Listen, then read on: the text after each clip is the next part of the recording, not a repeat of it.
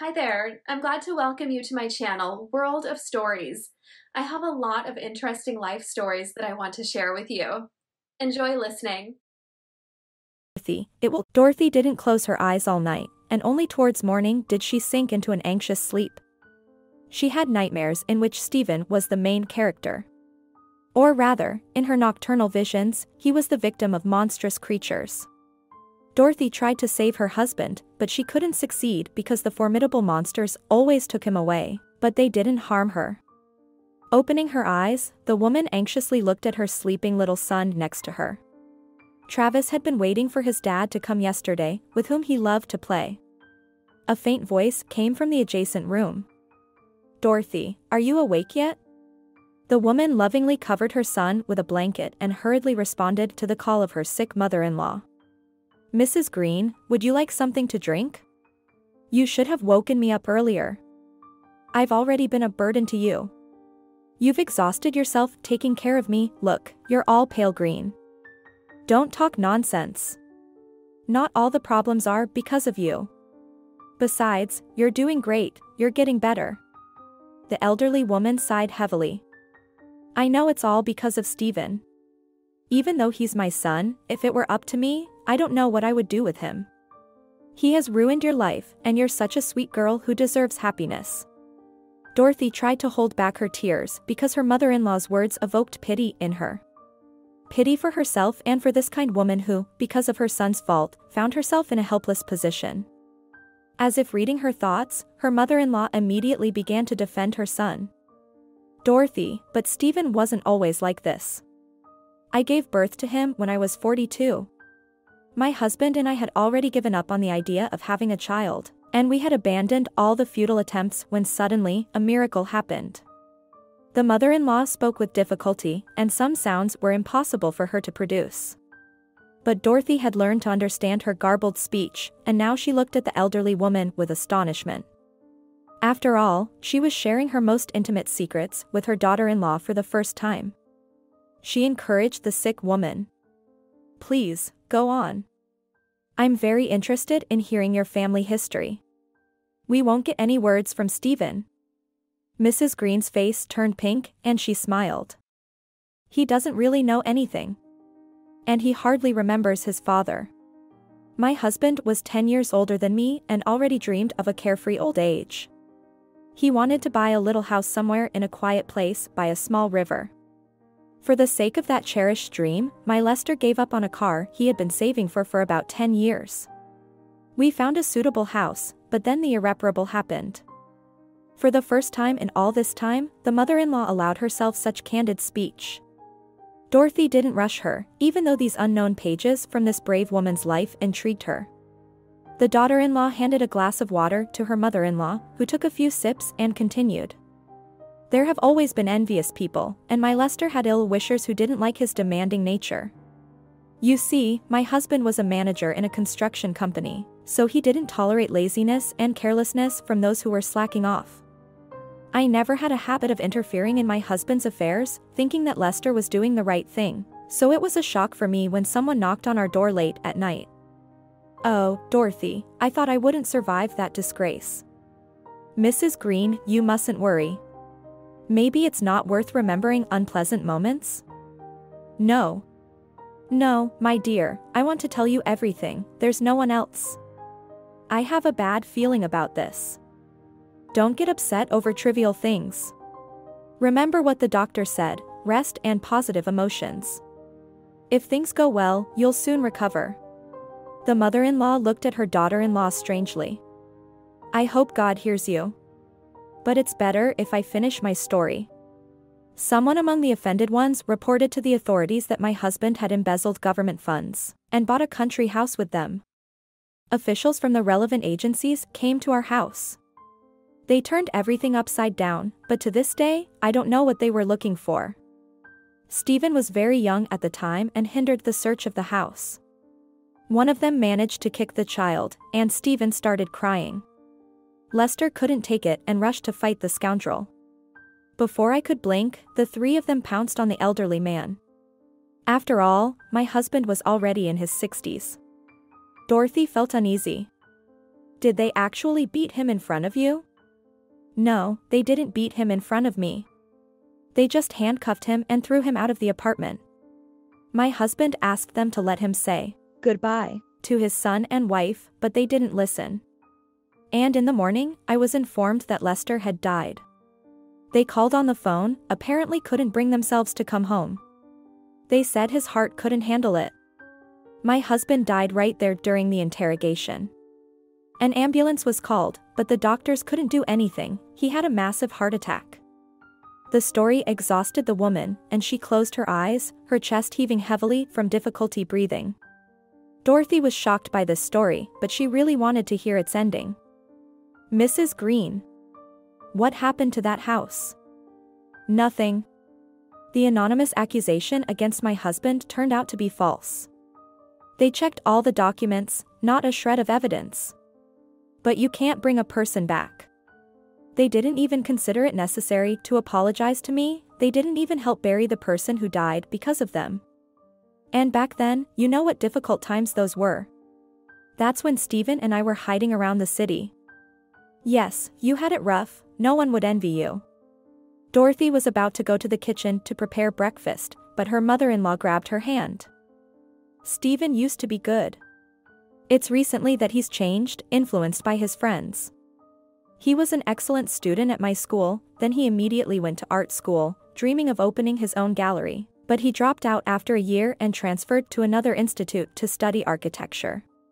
He said he wanted to continue his father's work. He was expelled after 2 years for excessive absences. I don't know when I missed my son. I gave him everything, worked 2 jobs, and even did translations at night. Maybe that was the mistake? Mrs. Green closed her eyes again. I've been thinking the same thing now. I shouldn't have turned my son into an idol. The older he got, the more he demanded. The last thing I gave him was his health. For a few minutes, the woman fell silent and then whispered, I can't even remember the last time I talked for so long. I'm very tired. Rest, and I'll take care of breakfast. In the small room, a suspicious noise could be heard. It seems Travis has woken up. He'll turn everything upside down in there. The mother-in-law squeezed the young woman's hand lightly. I'm so happy I waited for my grandson. Travis is a true miracle. To give the grandmother a chance to rest, Dorothy took her son with her. The kitchen was spacious enough, and the little boy had his own corner for playing. Travis was growing up as a calm child and always found activities for himself. He spoke very little, limited to single words or simple phrases. While Dorothy was cooking, the little one played enthusiastically, mumbling something indistinct. The mother looked at the child with affection. When will you start talking? At your age, it's the mother's job to bombard you with various questions. The child interpreted this address in his own way. He took his favorite toy car and handed it to his mother. Here, Mama, Tata. Dorothy laughed. You've got it mixed up, honey. Tata is what a train says. Where's our train? The little one ran to his improvised play area and pulled out a toy train from the pile of colorful toys. Mama, here. Thank you, sweetie, you're so clever. The praise gave strength to the 1.5-year-old child, and he started spinning in place. Dorothy picked him up in her arms. You understand everything, but you're just lazy to speak. Something sizzled on the stove.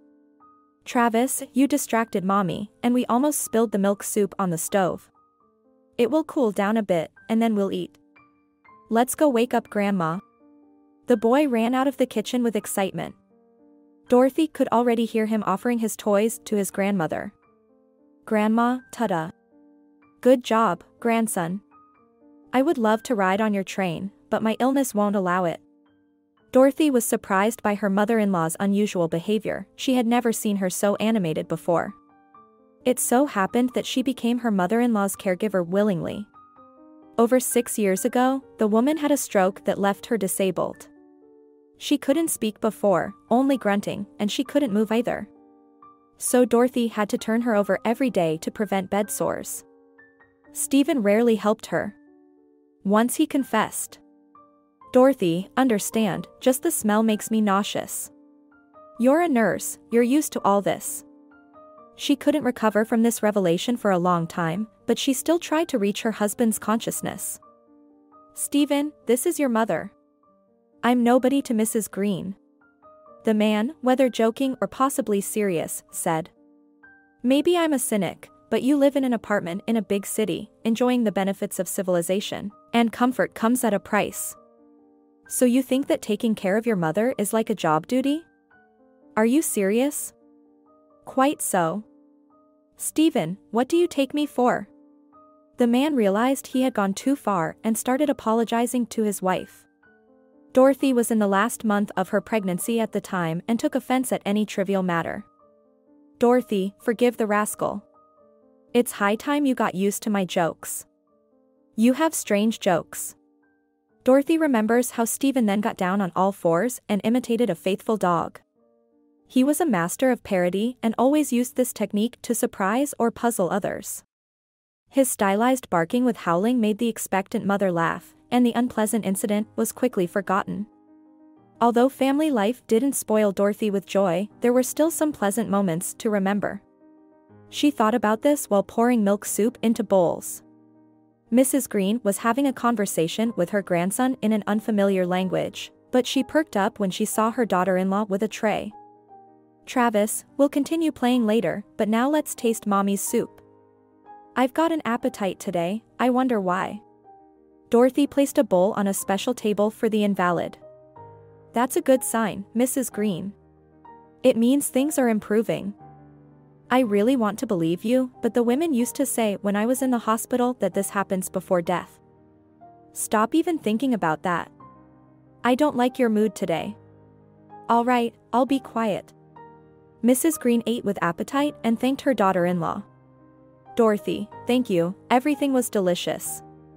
Can I ask you for one favor? Of course, you didn't even have to ask. Call Stephen, something's troubling me.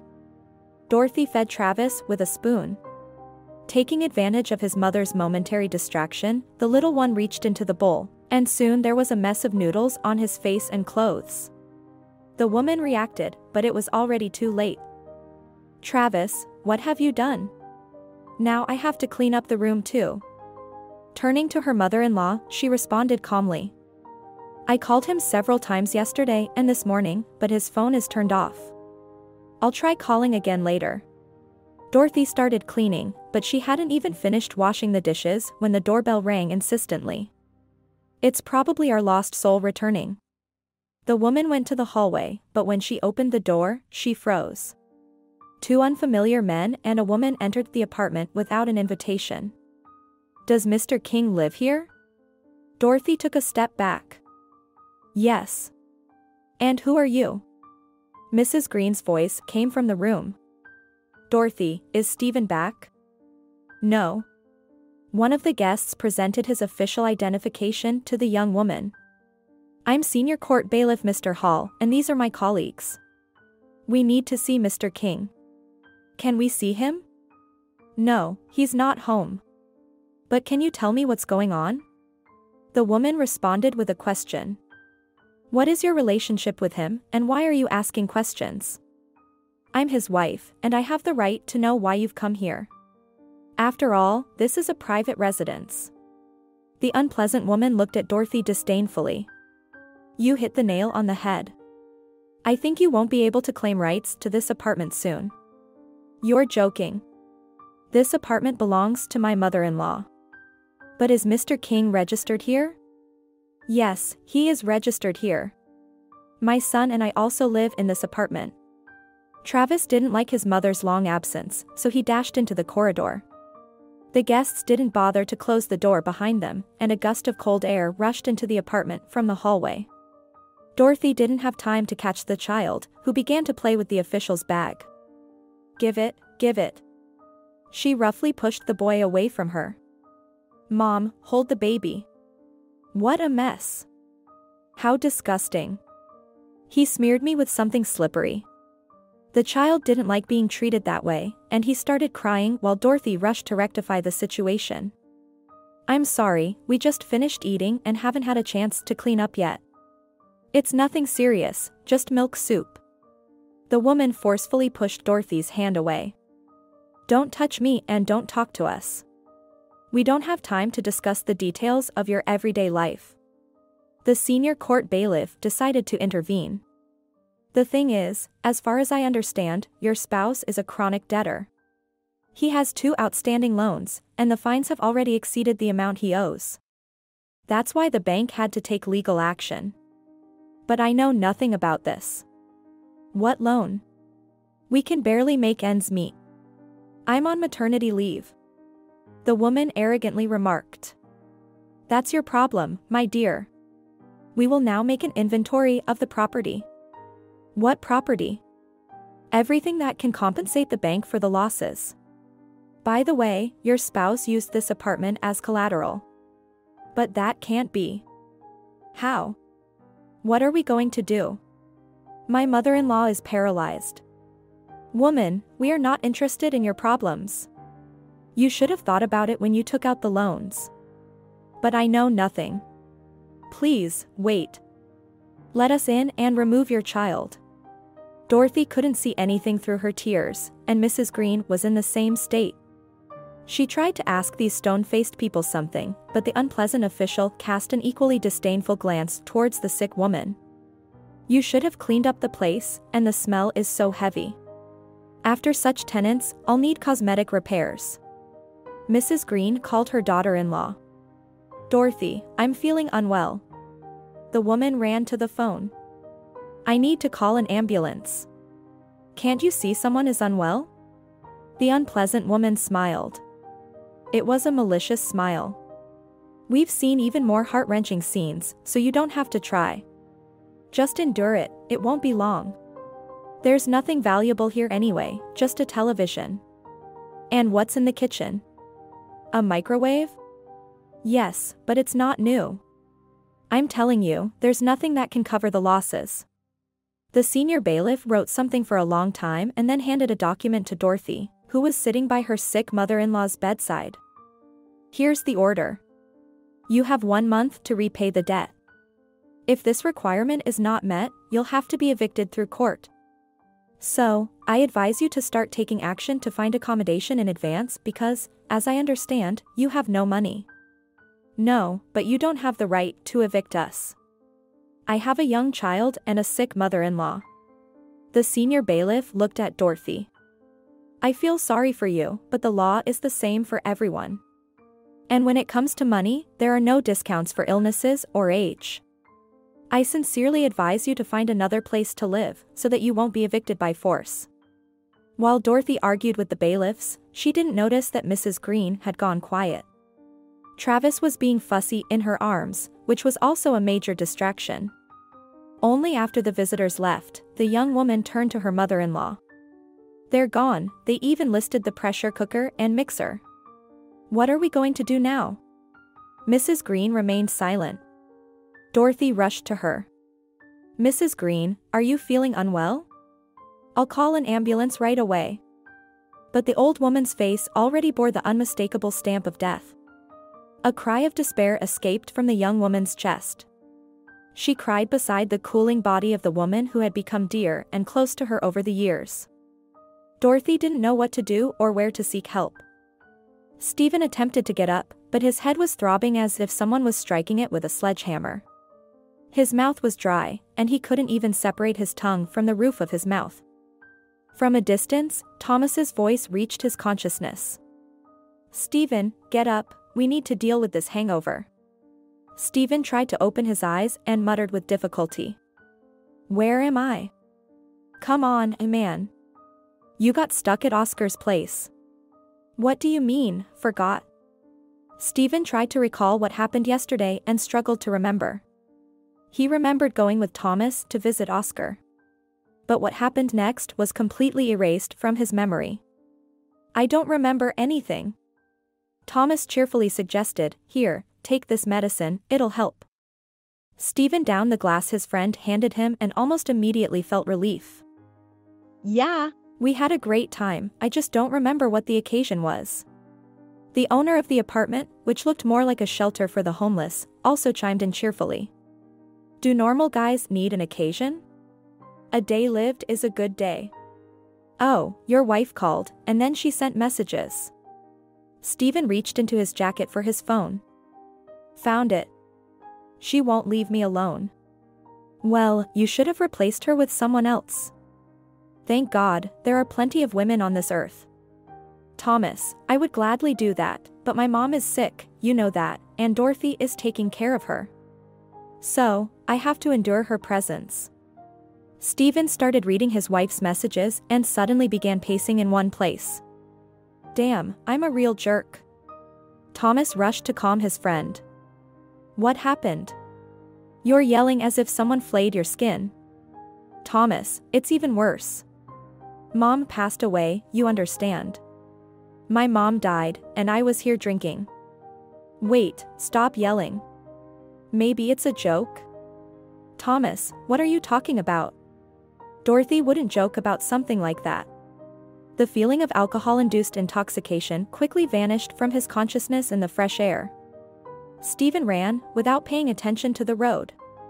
Out of breath, he opened the door to the apartment and stood frozen. There was a dead silence. Dorothy. Dorothy. Where are you? No one answered him. Stephen turned on the light in the room where Mrs. Green had been bedridden for many years. Seeing the neatly made bed, he shouted at the top of his lungs. Mom, Mommy. Why did you leave me? What am I supposed to do now? How can I go on? The neighbor from the apartment across the hall rushed in upon hearing the cry. She looked at the young man with disapproval as he continued to run around the apartment.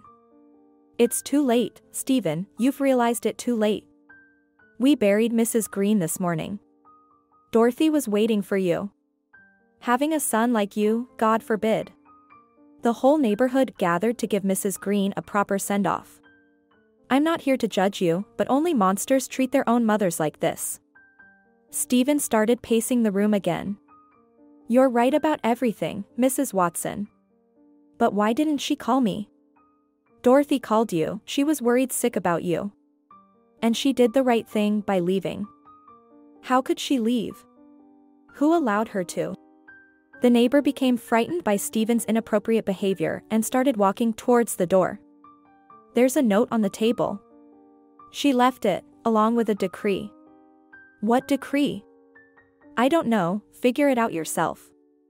The door slammed shut loudly, and the man was left alone. Stephen began reading the document left by the court officials. Damn it. What am I supposed to do? That bitch abandoned me at such a moment. He read his wife's short note, I can't live like this anymore. Don't look for me. Who needs you? No one is going to look for you. Behaving like a princess when you're not even pretty, either in face nor figure. He sent the most malicious wishes after his departed wife, but his anger lasted only a few minutes. Then his mind started clearing, and Stephen frantically dialed his wife's number, but the operator's voicemail informed him that the number didn't exist. She probably threw away her SIM card. Clever move. But I'll still find you, you treacherous snake, and you'll answer for everything. Left to the mercy of fate, the husband couldn't pinpoint exactly what his wife had done wrong to him. He continued running around the empty apartment for another half hour, but he was afraid to spend the night there. The only right course of action was to return to his friend Thomas, to share his grief with friends. At the time when Stephen cursed her with his final words, Dorothy was already far away. She called her mother's cousin and asked for shelter. Her aunt didn't refuse, but she asked. Dorothy, what happened to you? Aunt Carolina, I'll tell you everything later. Are your parents aware? Why don't you want to go back home? I can't for now, Aunt Carolina. I'm still completely bewildered. Please don't ask me. All right, I can't do without him. The bus was warm and cozy. Travis immediately fell asleep in his mother's arms, but restless thoughts didn't allow Dorothy to relax. The driver played popular songs to lift the passengers' spirits, but most often, hits from past years about hope were heard. A group of young people sitting at the back of the bus sang, "Hope, my earthly compass," poorly. With bitterness, Dorothy thought that long ago, she too used to sing that song enthusiastically with her students who were sent to help farmers. It was a joyful and carefree time, and the naive girl who broke free believed that only happiness awaited her ahead. At just shy of 18 years old, she was shaken by the scale of city life, but she quickly adapted to the changes. Dorothy immediately decided to stay in the city after college. When she was offered a position at the clinic, she agreed without much thought. She also quickly gave a positive answer to Stephen, the son of a woman paralyzed after a stroke, whom she visited daily to administer injections and massages. The attention of the handsome athletic guy flattered Dorothy. Stephen had a way with words, and she absorbed every word he said. The young man was still studying at a construction university at that time and often told her about the cities of the future. In an ordinary girl's imagination, the fairy tale prince was exactly like Stephen, and Dorothy believed that she would bask in happiness with this person for her entire life. But the first months of marriage brought bitter disappointment, and Stephen didn't even hide the fact that he married her with the sole goal of obtaining a qualified caregiver for free. Dorothy, I'm incredibly lucky to have you. You understand that a man shouldn't be dealing with such delicate matters as caring for a sick woman. I have to rely on neighbors, and their services need to be paid for. Dorothy was shocked by such a revelation. Stephen, I thought you loved me. He gently embraced the bewildered girl. Of course, I do love you, but that doesn't prevent us from benefiting from it. By the way, it's advantageous for you too. We'll register you here, and you'll be able to find well-paying work in our city. All your friends will be envious. Indeed, many friends from medical college didn't hide their admiration. Dorothy, how lucky you are. You got a good guy as a husband and a comfortable apartment. Only your parents didn't approve of your marriage. Mrs. Anderson cried for a long time after meeting the new relatives. Dorothy, what a burden you've taken upon yourself. Mrs. Green is a good woman, but taking care of a sick person for years is very difficult, and your Stephen is a scoundrel. It's written all over his face. The girl tried to reassure her mother. I don't know what caused your antipathy, but Stephen is very kind, and I'm happy with him. Just be careful. I'm afraid you'll end up regretting it. There are so many cases like that. They get married, and then they come back to their parents with their heads down. Her mother's prediction deeply hurt the girl's self-esteem. You don't have to worry. I won't come crawling back to you with my head down, as you said. Mrs. Anderson further escalated the situation. And don't be mad at your mom. You know I'm telling the truth. There have been so many heroines in our village. Can't deny it. That's it. And then the gossip will start. Mom, don't worry. Everything will be fine for me. Dorothy pretended that everything was fine. However, she couldn't escape the fate of many naive girls. The cheerful voice of the driver interrupted her thoughts. Dear passengers. This is the final stop. Please, quickly exit the bus and don't leave your belongings behind. There were no welcoming people on the platform, but Dorothy noticed a familiar car nearby.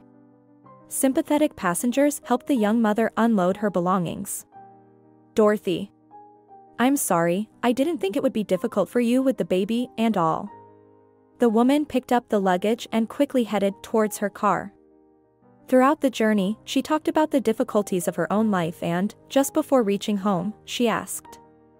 Dorothy, please don't tell Uncle Kurt anything. He's eccentric and loves turning everything upside down. After a tiring journey, Dorothy didn't feel like eating much and only had a cup of tea. Aunt Carol allocated a room for the relatives, which belonged to her son who was studying at university. Get settled, and we'll talk about matters tomorrow. For the first time in the past few days, Dorothy fell into a deep sleep, and Travis blissfully slept next to her. The young mother was awakened by a loud conversation between the homeowners. She could distinctly hear every word her uncle said. Carolina, I'm amazed at your readiness to lend a helping hand to anyone. Dorothy is not just anyone to me, she's a relative. Yeah, tell me about it. But even considering the family connection, it's unjustified altruism. That's my opinion. Kurt, we need to help the girl. She has a nursing diploma, and such professionals are in high demand here. Carolina, tell me, why did your niece come to us with a child? Why didn't she go to her parents? The woman responded to her husband with undisguised irritation. She must have had her reasons. I'm not accustomed to prying into other people's souls. If she deems it necessary, she'll tell us herself. Well, make sure you don't end up crying over your own kindness. I'm telling you right now, I won't tolerate dependency in my house. Dorothy felt her face burning, but she waited another half hour so that her aunt wouldn't suspect that she overheard their argument. Mrs. Martinez cheerfully chatted about trivial matters, but beneath that feigned joy, tension was palpable. Therefore, Dorothy behaved awkwardly and tried to prevent any mischief from her little son. Please, eat without hesitation. I didn't know what to prepare for breakfast, but then I thought that buckwheat porridge with milk would suit everyone. It's nourishing and healthy. Aunt Carolina, there was no need to worry. I could have cooked myself. We could have gone to a cafe, I have money. Before I left, the neighbors helped with Travis, and I received a subsidy for him, and with my mother-in-law's funeral. The host sighed. What subsidy are you talking about? Can you live off that? And forget about cafes and other eateries.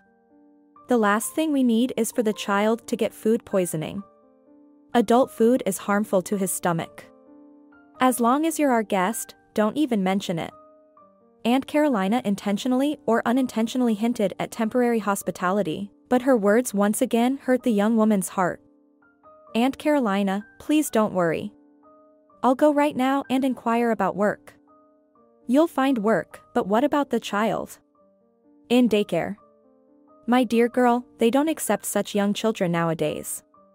The daycare doesn't have a nursery group. Dorothy was at a loss. I didn't know. In the city, you can easily find a place for a child. There are plenty of private daycare centers. This isn't an ordinary city here, it's like a different civilization. You can find a nanny, of course, but the rates for such services are high. It's unlikely you can afford a nanny. And I work, so I can't help much either. Dorothy stood frozen in bewilderment. What should I do then? Eating won't satisfy you through conversation alone, but you need to seriously think about your situation. Aunt Carol encouragingly patted Dorothy on the shoulder. Don't be sad, it's not the end yet. Remember, even in the most hopeless situation, there's always a way out. Mrs. Martinez quickly cleared the table. She washed the dishes and hummed "A Strange Star Shines" to make the process more enjoyable. A good song, positive. I love to sing while doing housework. After all, as one classic said, a song helps us build and live. Dorothy corrected her aunt, these are also lyrics from a song. The host triumphantly remarked, see, there's no need to be down. We'll definitely come up with something. When perfect order was restored in the kitchen, Mrs. Martinez peeked into the room where the guests were resting. Don't get bored here, I need to step out for a bit, but I'll be back soon. Less than an hour passed, and the delighted hostess announced from the doorway, Dorothy, I have good news for you. Her aunt's face was radiant with happiness, and that joy transferred to the young woman. Aunt Carolina, don't torture me. Tell me.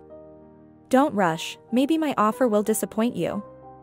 The woman changed her clothes leisurely and walked into the kitchen. It's freezing outside, we need to warm up. Mrs. Martinez drank hot tea while Dorothy sat across from her, anxiously waiting for her fate to be decided. Finally, her aunt warmed up and solemnly declared, I told you there are no hopeless situations. I didn't tell you immediately, I went to find out. Everything first. Anyway, here's how it stands. We have our grandfather's house in the city. Of course, that property is unlikely to provide a comfortable life, but at least there will be a roof over your head. A smile of joy slowly faded from Dorothy's face. Aunt, you don't mean that old building where Grandpa Jerome used to live, do you? That's exactly the house I'm talking about. Why are you so disappointed right away? It's a good house, sturdy. We used to spend the whole summer there. Indescribable beauty. Forest, river, mushrooms, and berries. I remember, Aunt Carolina. Ernest and I had a great time there. We even had our own gathering spot in the woods. Mrs. Martinez enthusiastically chimed in, "Yes, I remember how we searched for you, and you were hiding in the makeshift shelter. Then Grandpa gave us a hint about where you were hiding. And I remember the angry bees. They stung us so badly. Since then, I get scared at any buzzing sound. Yes, bees don't like rough treatment, but our grandpa had such wonderful honey. People used to come from the city to buy not only honey but also propolis and royal jelly from him. Grandpa Jerome was a skilled beekeeper. It's a pity his business didn't survive. Did you ever try to continue it?" "Dorothy, we had to sort out our own affairs here. In the beginning, we even grew vegetables on the garden beds there, but then we gave up. It's an expensive pleasure. Although it's not far, every trip to the summer house costs money. That's why Grandpa's mansion is unattended." A smile froze on Aunt's face. Pleasant memories must have visited her. The nostalgic pause didn't last long. Mrs. Martinez tapped the table with a sense of purpose and declared in a businesslike tone, "I think it's not a bad option. The local authorities were already planning to demolish Grandpa's house, so they'll be happy they don't have to spend money on that. And for temporary housing, I believe the old house is quite suitable. There should be a supply of firewood too, unless the locals stole it." "Can you operate a stove?" Dorothy said quietly, "Yes." "Well, that's great. Tomorrow morning, we'll head out on the road and check the condition of Jerome's palace. That's what the locals called Grandpa's house. You know why?" "I have no idea." Jerome was a stubborn man, and not everyone liked him in Telluride. He responded to his fellow villagers in the same way and didn't want to live next to those who slandered him behind his back. They say that Grandpa's ancestor was well off, and the new authorities even impoverished him and demolished his house. Jerome decided to build on the ancestral land, and it turned out that the house ended up in a remote area. The structure is impressive and stands on a hill overlooking the whole town. That's why they called it the palace. Interesting story. My mom never told me. Living in a small town, you'll hear even more than that. Carolina looked closely at her niece. "Dorothy, I can see that you're not happy." "No, Aunt Carolina, I'm very happy. It's just a little scary. How will I manage in the wilderness alone with a small child?" Mrs. Martinez embraced the girl. "Did you think I wanted to get rid of you as soon as possible?" "Oh no. I don't think that. And don't you dare. If you've already trusted me, believe that you've found a reliable helper and don't pay attention to your uncle. He'll grumble, but then he'll calm down. We won't abandon you to fate, and we'll help you in the beginning, and maybe life will get better." This reassurance from her aunt gave Dorothy a little hope, but the fear of the unknown was still stronger. It was a sunny January day. The sunlight bounced off the windshield, causing Mrs. Martinez's dissatisfaction. To reduce the risk of collision with another vehicle, she put on her sunglasses. The day today is unusual, as if it wants to support us. Dorothy had to bring her son with her, and she held him tightly in her arms. Looking back, Aunt noticed, "If the police notice us, we'll definitely get fined. I don't have a child seat." "Aunt Carolina, don't worry. I'll hold Travis tightly to me, and no one will notice. It would be better if it happened that way. I hope we'll get to the town quickly without any adventures. It's only about 10 kilometers away." But after the snowfall the day before, everyone was moving on the road at a minimum speed. The travelers spent almost an hour on the road, and then another hour covering a small stretch to reach the town. "Yes, we should have checked the weather report first. I completely overlooked that. I'm all sweaty from this drive. I prefer to zip along with the wind. I never suspected that you liked extreme driving." Aunt winked mischievously. "Dorothy, you have no idea what your aunt is capable of. Look, we're already being greeted. The whole town is waiting for us." One could guess the dwindling population of the dying town by the spirals of smoke rising from the chimney pipes. But apparently, news of the travelers who were already nearing the outskirts had spread through the snow-covered cottages. City dwellers rushed from different sides of the road, dressed in fur coats and women wearing down scarves in old-fashioned style. Ignoring the customary guest etiquette, grandmothers immediately started scrutinizing the newcomers. I can't believe my eyes. It's Carolina. What Carolina? Our saleswoman quit a long time ago. I'm not talking about her. It's Carolina, Jerome's granddaughter, the old beekeeper who passed away 8 years ago. Oh. That's right, it's her. She hasn't been around for a long time. What made her come in the middle of winter? The explanation was about to be given by the grandfather with his stylish walking cane. What's so hard to understand here? Our deputy announced back in the fall that abandoned houses would be demolished. Jerome's palace has long been abandoned, and no one takes care of the property. So Carolina probably came to check on her real estate. Mrs. Martinez pretended not to hear anything and greeted the residents of Newport. Good day. How are you doing? Grandpa Franklin tapped his cane with a flourish. Oh, nothing much. We're alive, chewing bread, and not expecting guests. See, I expressed myself well. Like a poet. The old ladies laughed together, which Grandpa interpreted as a recognition of his talent.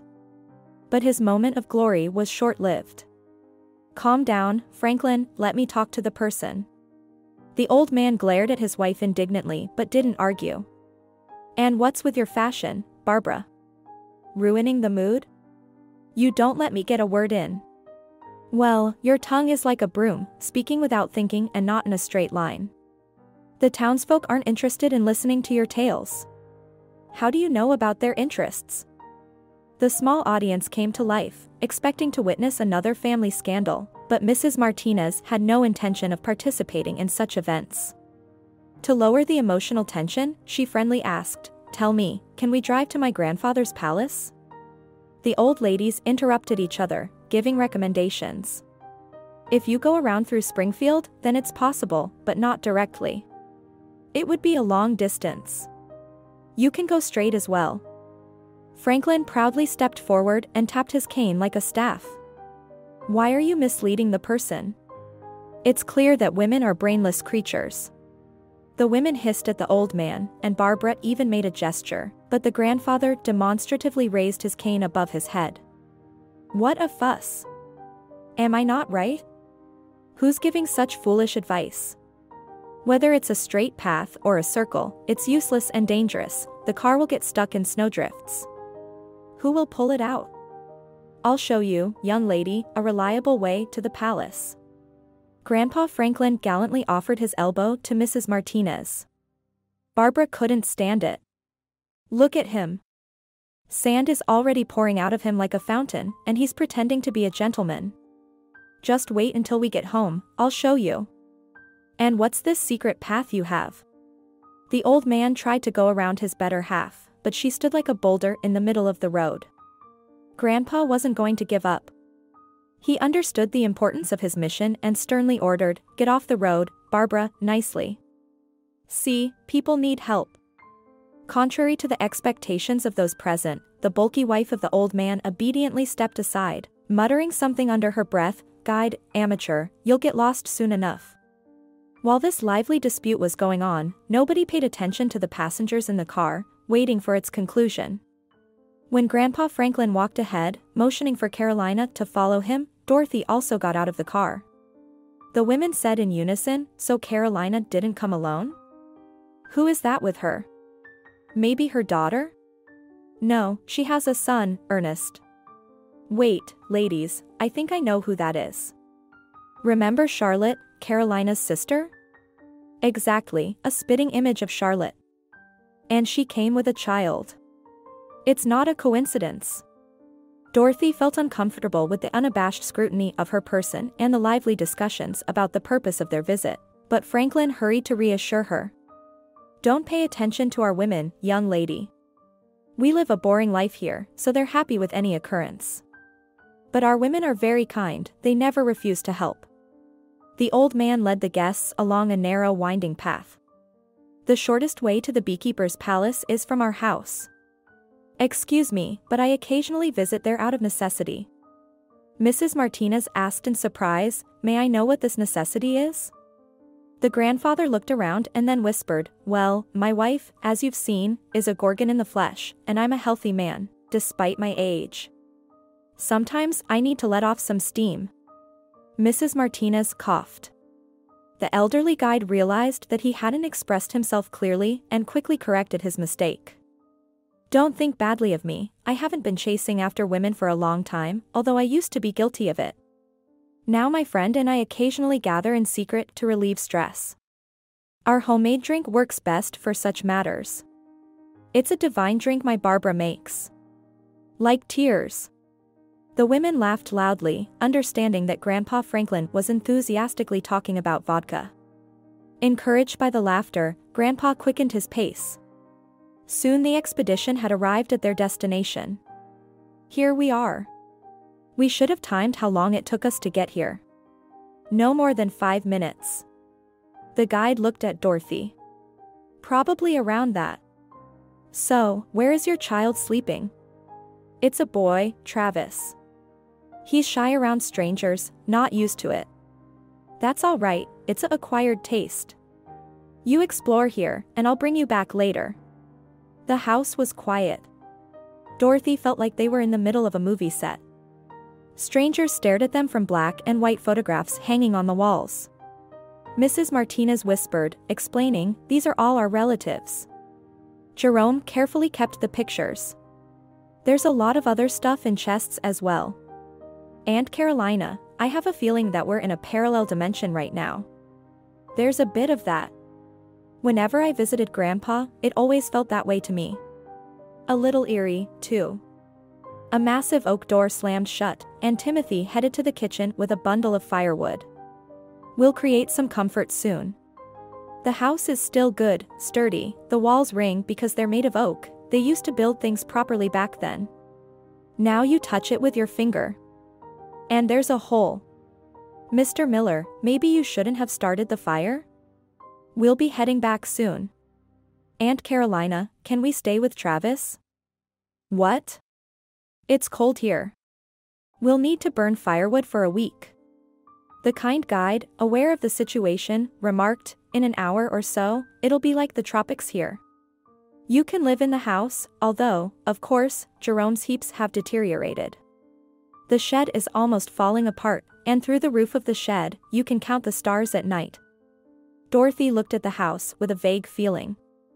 Throughout the journey, she had imagined seeing a semi-ruined structure, but everything looked as if the owners had temporarily stepped out and would return home any moment.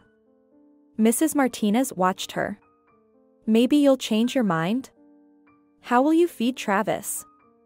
Mr. Miller, what time does your store close? The old man smirked. Yes, it's been 7 years since our store closed. Carolina worked there, deceiving everyone, and then she was fired. They said it wasn't profitable to keep a shop here. And where do you get groceries? That's no problem for us. Every other day, a mobile store comes, and if someone wants, they can go to another town right through the city. The store there is open until morning. You see, Dorothy, we'll have to postpone the move. Mr. Miller objected, why postpone? Even though visitors rarely come to our town, we'll always find something to treat them with. The old man touched the stove. Feel how warm it is. Let's add a bit more in a minute. Indeed, the old house quickly filled with warmth. Grandpa Franklin showed the guests where the well was and went to get groceries. Meanwhile, the women cleaned the floor and dusted off the accumulated dirt. Mrs. Martinez began to say, goodbye. It's time for me to leave, it's dangerous to drive on such a road in the dark. I'll definitely come by tomorrow. And you, Dorothy, give me a call. Mr. Miller, how's the connectivity here? We're not complaining. My Barbara calls her granddaughter almost every day, just a waste of money. Don't worry, we'll take care of your niece. No one will harm them here. The firewood crackled peacefully in the stove, and the comforting warmth not only warmed their bodies but also penetrated their souls. Dorothy held her sleeping son close to her chest. Here we are, my son, city dwellers. How quiet and peaceful it is here. I've longed for such tranquility. Just as the dawn was breaking through the windows, a soft knock came at the door. Dorothy thought it was the old man coming to check on them, but Barbara stepped into the house with dignity. The elderly woman spoke to Dorothy as if they were old acquaintances. How are you settled in? Did you freeze? Thanks to Mr. Miller, he helped us a lot yesterday. My old man is ready to help everyone, that's undeniable. And to you, Dorothy, I came for this reason. Don't invite him to your home too often.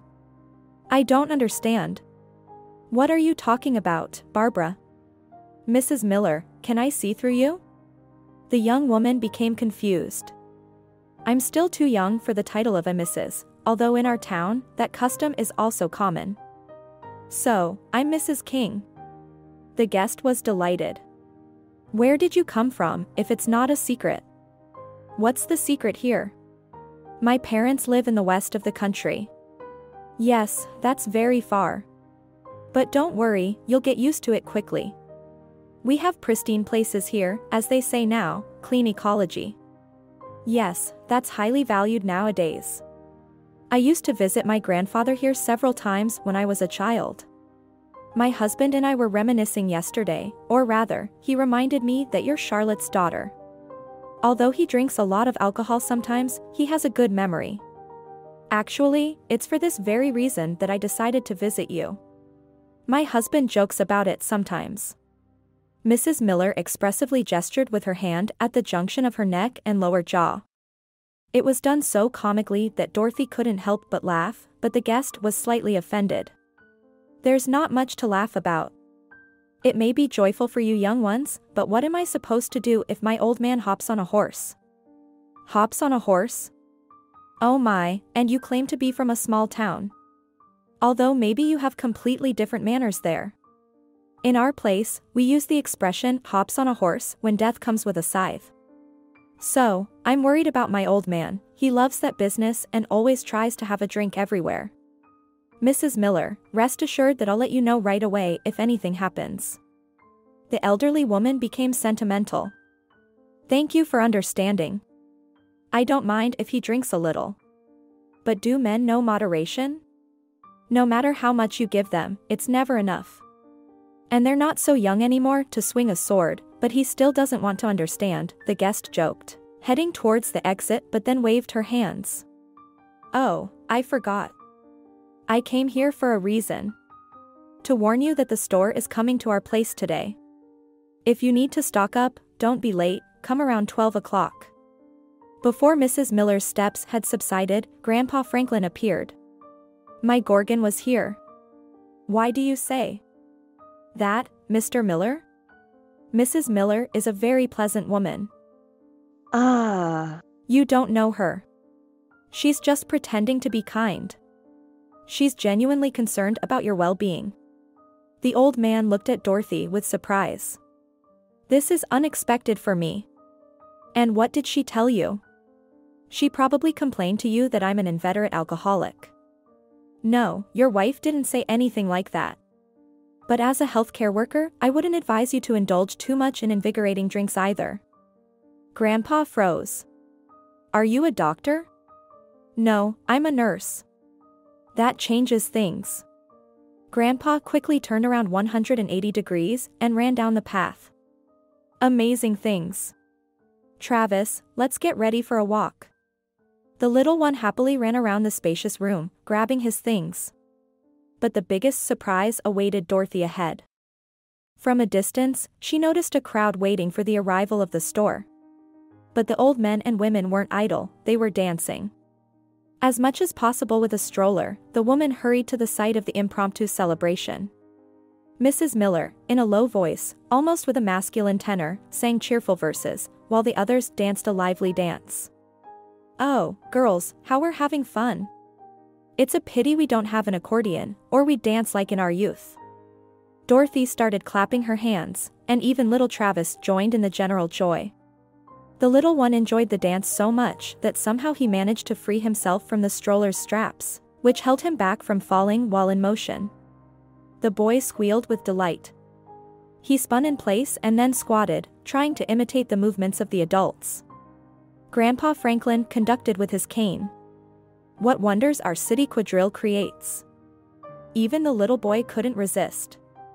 Our boy, it's clear from the start. And how can you not believe in the connection of generations here? The restless grandpa was ready to philosophize some more on his favorite topic, but the store arrived, and the residents of the small town lined up. Dorothy bought everything she needed and hurried home. The whole evening, Travis repeated the movements of the amazing dance with abandon, and the process clearly brought the little one pleasure. Dorothy watched him and mentally noted how everything had changed in just a few days. Her son had never been so active.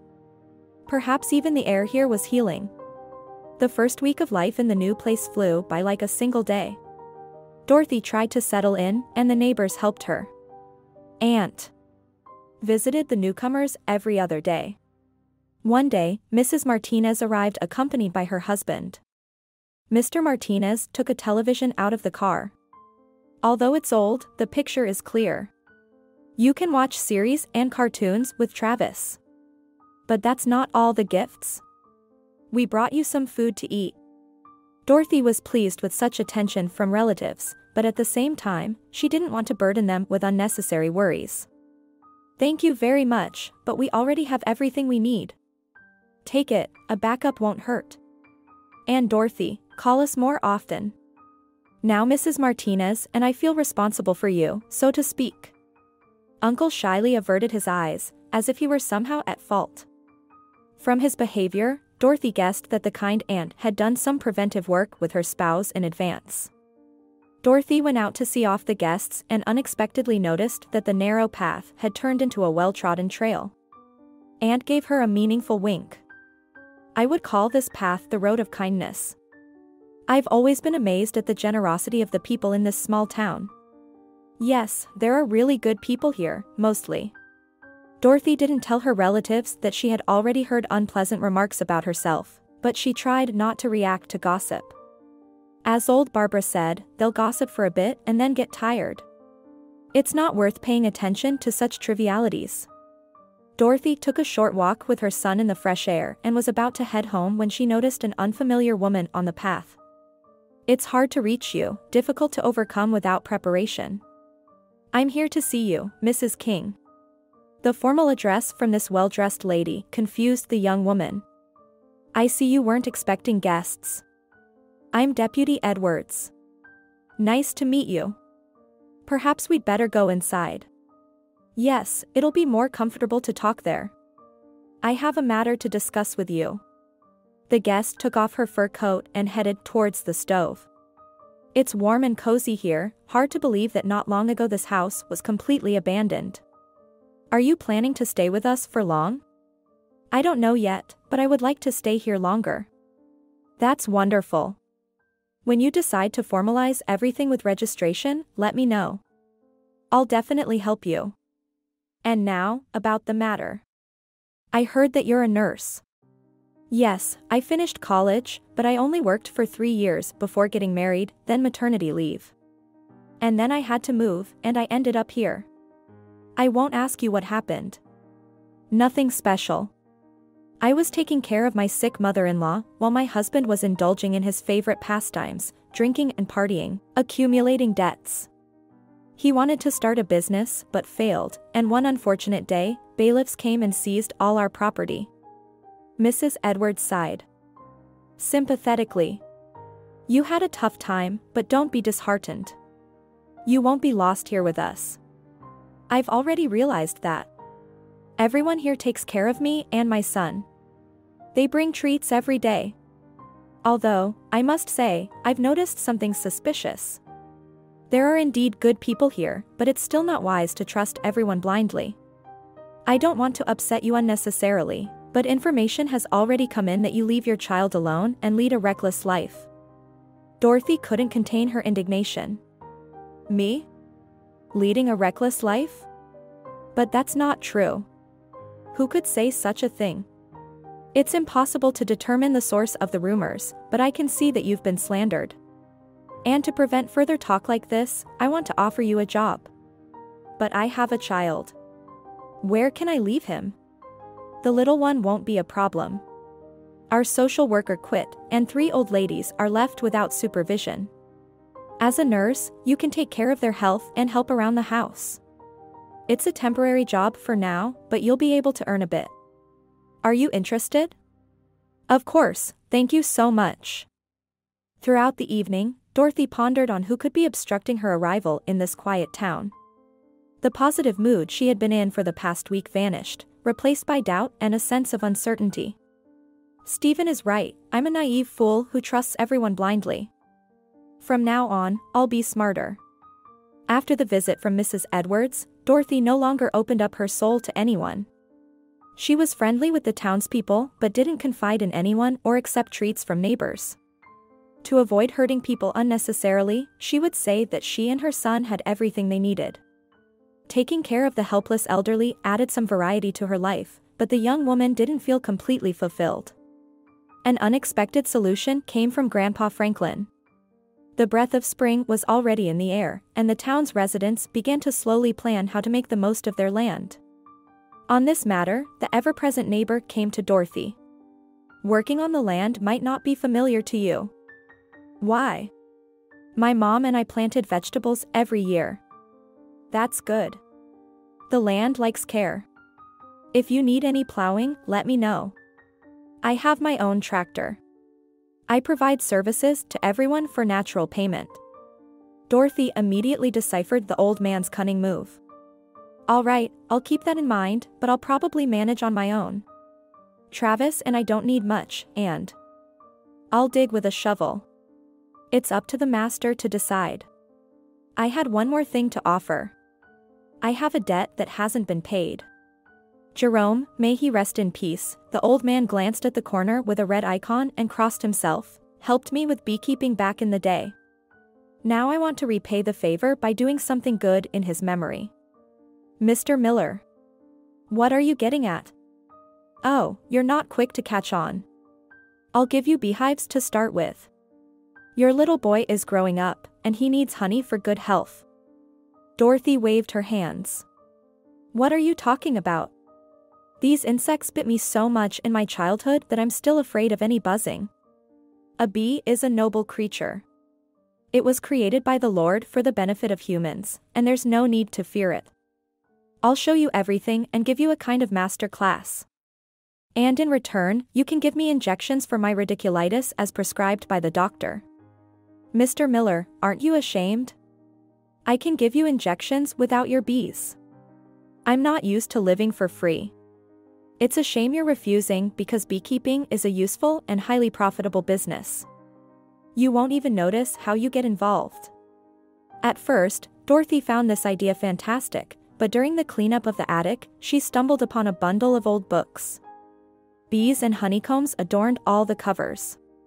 Out of simple curiosity, she started reading but soon couldn't put them down. When Grandpa Franklin arrived for another visit, Dorothy showed him the books. The neighbor's eyes lit up. Yes, this is a treasure trove. You can't buy such literature today. Well done, Jerome, leaving such a rich inheritance. Dorothy, can I read them? Everything is explained step by step, and the best breeds are described. And I thought all bees were the same. What are you thinking? Beekeeping is a whole science. And Dorothy patiently began studying this science, although she hadn't made a final decision yet. At the end of spring, Dorothy and her son visited her parents for the first time. Mrs. Anderson nostalgically admired Grandpa Jerome's property, while her father's face was as dark as a cloud. Mr. Anderson didn't even want to enter the house. This was his way of expressing his displeasure with his daughter's actions. The mother anxiously glanced at him but didn't dare to initiate an unpleasant conversation. During the tour of the estate, the head of the family clicked his tongue and shook his head the whole time. Finally, he voiced his dissatisfaction. So, what have you proven to anyone? You left your husband to fate, moved to the middle of nowhere, and all for this barn? The mother pleaded, Kevin, please don't do this. I know what I'm doing. It's all because of you, Charlotte, the fruits of your upbringing. Our daughter is not of this world. Kevin, it's just a big city. And I told you she shouldn't have stayed there. She finished college and should have come home. But you, Charlotte, indulged her every desire. And now she's alone, without a husband, with a child in her arms. Tell me, why did you leave? Before, Dorothy was afraid to disobey her father. Every word he spoke was an order to her, but now she calmly watched him and no longer felt fear of disobedience.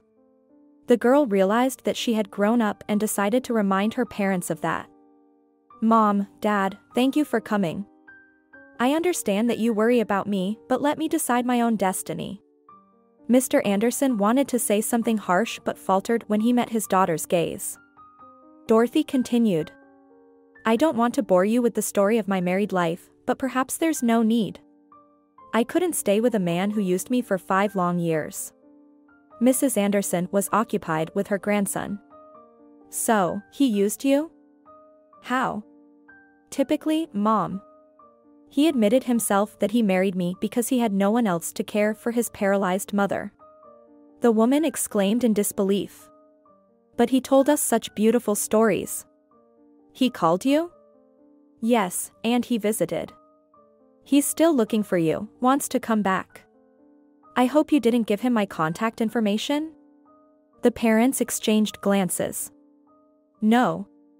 Caroline asked us not to do that. I also beg you not to. Travis and I are doing well here. No need to fear scandals, waiting for our father to come back in what form and when. There were still traces of unpleasant emotions on Mr. Anderson's face, but he was no longer as determined as when he first arrived, and his heart had been melted by his grandson. Travis was already babbling away, although not all the words were understandable. Noticing that his grandfather was watching him, the boy approached and, gesturing actively with his hands, started telling him about his problem. The dog went there, and Mom said, to her. Dorothy translated. He's talking about the neighbor's dog to you. A very friendly dog, but he likes to steal and eat things. He took Travis' toy, and I had to deal with the 4-legged troublemaker. Travis listened attentively to the translation, then, to confirm its correctness, he clapped his hands and started dancing to his own accompaniment. Touched by the little boy's performance, his grandmother wiped away tears of affection. What a clever boy. He showed us everything.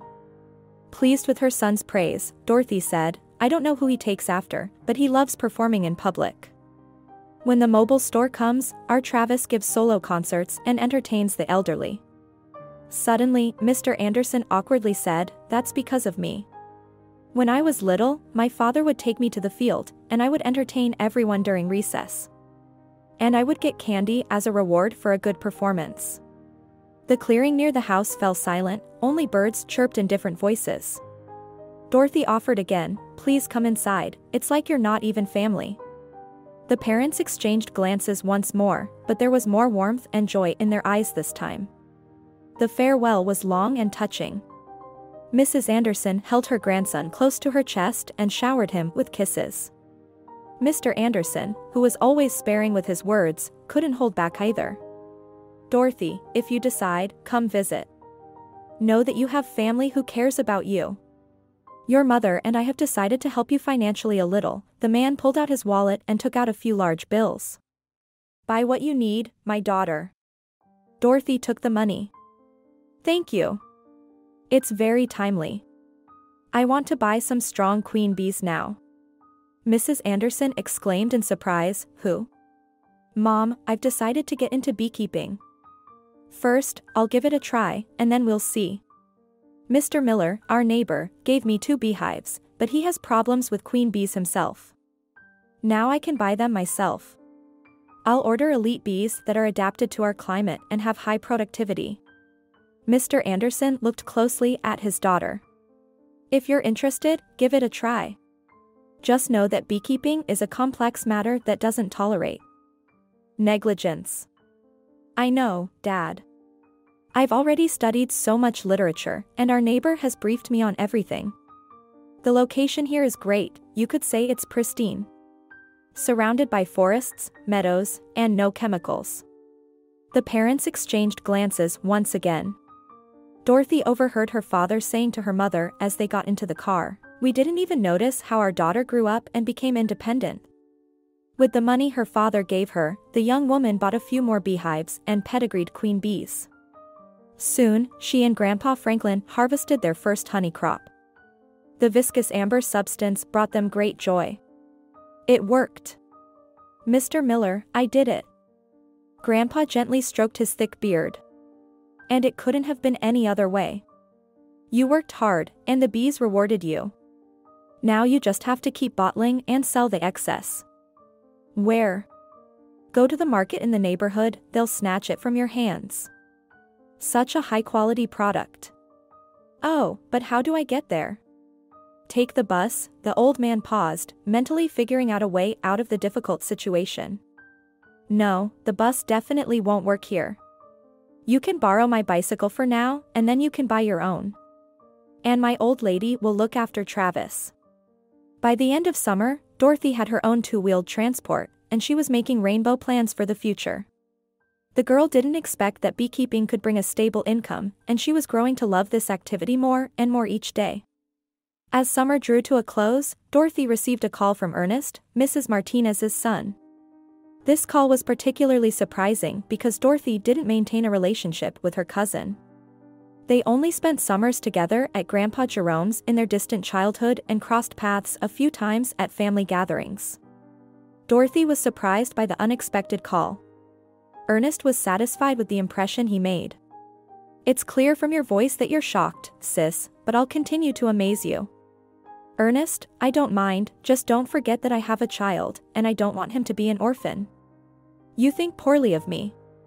I'm not a monster to drive a woman to despair. It was your lovely aunt who gave me an idea." "Oh, Aunt Carolina. Well, that's expected. Your mother is an extraordinary woman." "Yes, she's unmatched when it comes to unconventional ideas. So here's the thing, I have a vacation coming up, and I'm sick and tired of going abroad. I want to relax at home, in nature. Ernest, come to us in Taos if that option suits you." "It does. Mrs. Martinez advised me to reach out to you, said you're kind and won't refuse hospitality to two wanderers." Dorothy was taken aback. "Two? Are you coming with your wife or your girlfriend?" I missed the mark a little. "I do have a friend, and, by the way, he's my boss. He loves fishing and mushrooms, and now is the perfect time. I wouldn't have thought about the city if it weren't for my mom. And it's good that you remembered. Come over. Don't worry, we won't impose on you. And I'll proudly tell you, Kyle and I are all about a healthy lifestyle, so we have a negative attitude towards alcohol." "Ernest, no need for further explanations. Just come, period." For the second time in less than a year, the small town experienced such a significant event. All the residents who could move on their own lined up at the entrance to the settlement. Folding their hands like visors, the elderly men and women peered into the distance where a white dot was growing larger with each passing second. Grandpa Franklin had the sharpest vision because he underwent annual checkups at the district hospital. As the chief expert, the old man said, "A white car, a 4-in-1. We haven't had those come here before. Maybe some relatives have come to visit someone's soul." The old man looked meaningfully at the crowd of townspeople, but almost simultaneously, they shook their heads. "No, we don't have any relatives like that. These are strangers, maybe coming for honey from Mrs. King." Heads turned once again towards the mansion. To an outside observer, it might have seemed that the townspeople had participated in a well-rehearsed flash mob. Their movements were so synchronous. Franklin croaked approvingly and waved his walking stick. "Exactly, guests for Dorothy. But who could it be? Carolina has a different car, and this one is all shiny." The luxurious white sedan smoothly entered the main and only street and came to a stop. Mr. Miller couldn't tear his admiring gaze away from the car. The impression was so strong that the old man almost lost the ability to speak.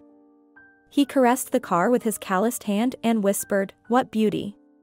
Can't take my eyes off it, like a carriage from a fairy tale." The arrivals gave the old man a chance to express his feelings. Ernest was the first to step out of the car. "Good day to all of you. Grandpa spoke for everyone, and good health to you. Who have we welcomed?" When Ernest's companion also left the car, the women started chattering. "He looks like a deputy they showed on TV. You're blind, Brittany. That deputy is old, and this one is very young. Probably the boss." Ernest smirked. He was well acquainted with local etiquette and knew that the townspeople immediately labeled anyone in a suit as a boss. Grandmas and grandpas were not bosses. "We've come to your little corner of paradise to relax." The crowd came alive. Everyone started eagerly describing the merits of the place. "It's great here. The mushrooms and berries are plentiful right now." Ernest caught the right wave. "And what about fishing?" "It varies, but we're not in need. If we want, there's always fresh fish on the table." "Then we haven't made a mistake." The little grandmother stood out from the crowd. "And who do you belong to?" "I'm Dorothy's brother. She lives here with Grandpa in the mansion." "You should have said so right away, visiting Mrs. King. Instead, you're talking about fishing and mushrooms." "And who's with you?" "This is my colleague, his name is Kyle. He's my boss." Franklin looked displeased at Ernest. "And you said he's not the boss." "My eyes are sharp, I never make mistakes." The young men exchanged glances and laughed. Kyle said to his friend, "Never thought our arrival would cause such a stir. And indeed, it's great here. Such a vibrant atmosphere." Ernest patted his companion on the shoulder. "Kyle, this is just the beginning. You'll get to taste the full vibrancy later, but one thing's for sure, we won't be bored here." The young men didn't notice Dorothy rushing to the meeting place. "Ernest, you should have called. I saw you late." Yeah, "It's fine. We chatted with the people here, learned a lot of interesting things. And you, little sister, you've changed a lot. I imagined you differently." "You too. So many years have passed. yeah, We'll have to start getting to know each other anew." Kyle didn't say a word. He looked at Dorothy, a mix of admiration and surprise in his gaze. "Dorothy, meet Kyle. You've made an irreversible impression on my friend and boss. You could say you've enchanted him." Ernest's companion smiled awkwardly and tried to explain his confusion. "I'm truly amazed. Just the other day, I was at an art gallery. There's an exhibition by a budding artist, and one of the paintings depicts a girl who looks very much like you. It's simply a copy. It's so unexpected that I'm just stunned." "What's the name of the painting?" "Honey Queen. It depicts a girl walking in a meadow with a wreath on her head, and bees buzzing around. Very vibrant colors, very sunny. I don't know about the colors, but the name is very fitting, right on the mark." Grandpa Franklin overheard the conversation and was delighted with the fitting nickname for his neighbor. He roused the women who were examining the white car. "Ladies, how do you like the name Honey Queen? Grandpa, have you gone mushroom crazy? Or did you start drinking alcohol in the morning that queens are appearing to you? Look, Barbara will find out and tear you to pieces." Dorothy warned the guests, "We need to move the car, otherwise they'll dismantle it for spare parts. You can drive around here, I'll show you." Dorothy constantly caught Kyle's gaze on herself. His attention was pleasant to her, but at the same time, it frightened her. Ernest smirked as he observed the adults pretending that nothing was happening. One day, seizing a convenient moment, Ernest, with a hint, said to the girl, "You've completely captivated Kyle. By the way, he's not yet bound by the ties of marriage. Although the female half of our group is constantly working on that matter." Dorothy looked at her brother as if he had said something indecent. "Ernest, I can never get used to your jokes. I'm dead serious. I'm not blind, and I see how Kyle can't take his eyes off you. Seize the opportunity, an enviable suitor. One time is enough for me. I think your friend has a more worthy candidate in mind. Why would he want a woman with a child?" Why degrade yourself like that? Ernest, I ask you, please, stop talking about it. Fine, agreed, but you can't go against fate, keep that in mind. Dorothy went fishing with the men, something she had never done before.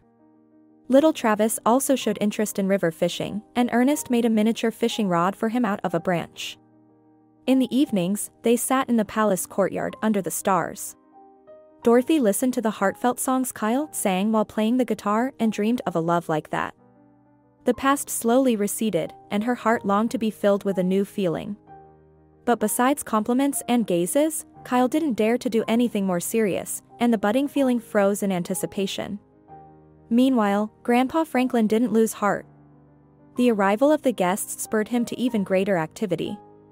Several times he offered the men to try Barbara's potion, but they categorically refused. The old man had no choice but to resume his secret meetings with Mr. Clark. However, since Mrs. Miller loathed the creepy old man, the old friends had to frequently change the location of their private meetings. One day, a real incident occurred.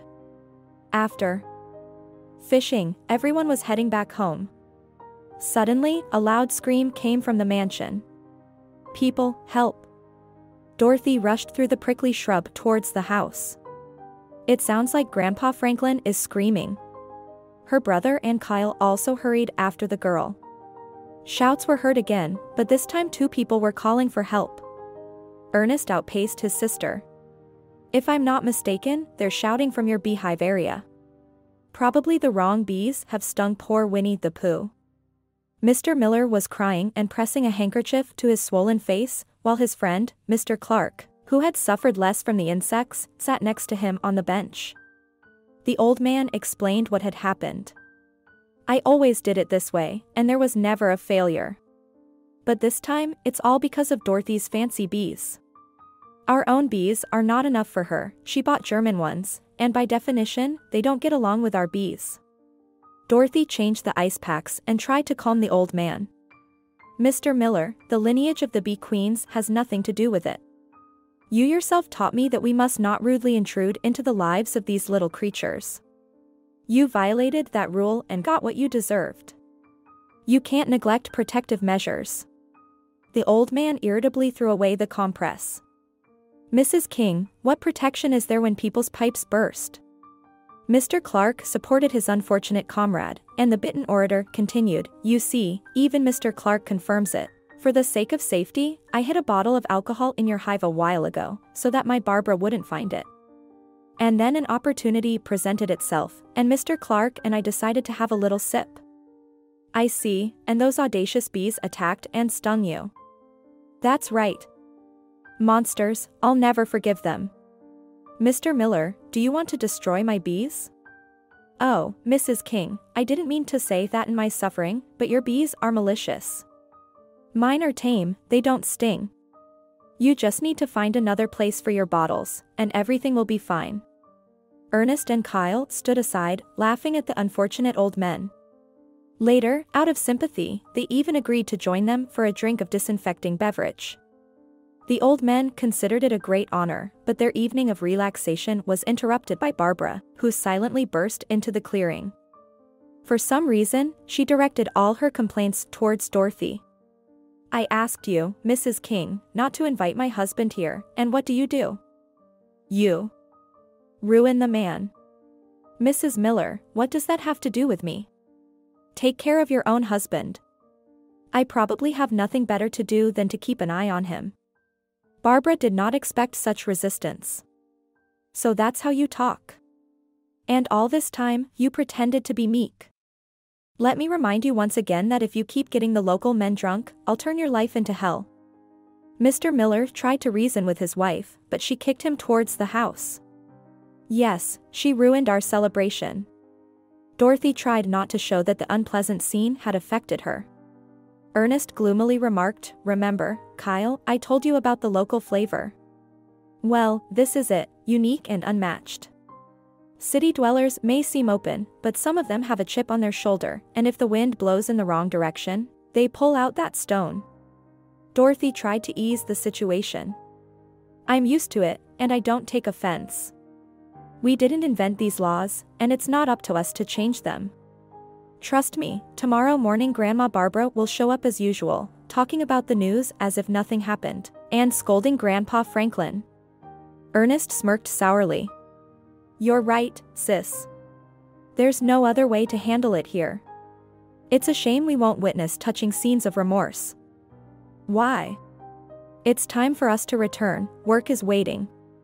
We've decided to leave early in the morning to make it back by evening. That's too bad. We'll definitely come back.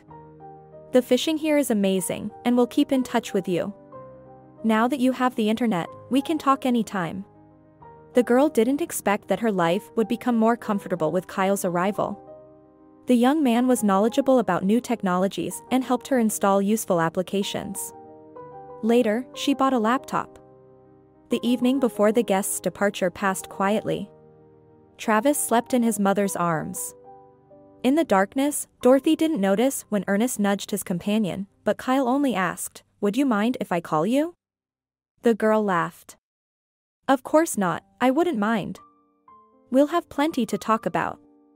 If possible, could you send me a photo of that painting to my phone? Which one? The one you told me about. The Honey Queen. Deal, I'll do it at the earliest opportunity. Kyle kept his promise and sent Dorothy a photo of the painting with the unusual name the next day. This gesture warmed the young woman's heart, and a new hope glimmered ahead like a little star. 2 days later, he called her. The new love was nothing like the youthful feeling that drives one to make impulsive moves. Dorothy patiently awaited his calls, and they spoke for about 10 to 15 minutes on trivial topics. Neither of them dared to mention the main thing. But on the eve of Christmas, instead of the usual phone call, Dorothy saw the familiar white car. This time Kyle arrived alone, and the townspeople greeted him as an old acquaintance. Mr. Miller knocked on the door. Go, Mrs. King, greet your boss. Travis was absorbed in playing with his cars. And the woman, throwing a coat over her shoulders, rushed out of the house. Kyle walked towards her with a bouquet of flowers. Although it's customary to give fir branches for New Year, I decided to break the rules. Dorothy gratefully accepted the bouquet and invited the guest into the house, but Kyle made a warning gesture. Just a minute. I have all kinds of food in my car. Today, I've decided to play Santa Claus, if you don't mind, of course. Dorothy hadn't seen such an abundance of provisions in a long time. Only recently, thanks to the apiary, she had started allowing herself to buy various delicacies, but mostly, the money she earned was saved for buying a car. Kyle, why so much? Why did you spend on all this gastronomic abundance? But they say you spend the year as you ring in the new year. And I really want you and Travis to always have everything you need. By the way, I have a special gift for him. In the end, the man retrieved a huge box from the car. It's a robot. I hope he'll have more fun with it because there's no one to play with in the city. Travis reacted enthusiastically to the gift. The robotic machine was almost his height. Pressing a button made the mechanical man walk, pressing another button made it speak. Kyle, but it's a very expensive toy. The young man smiled at the happy mother. Money means nothing compared to emotions. Look at the delight on Travis's face from his new friend. Kyle sat on the floor next to the child and began to explain how to operate the robot. The child quickly caught on. Within an hour, he was operating the machine himself and shouting with joy when the robot interacted with him.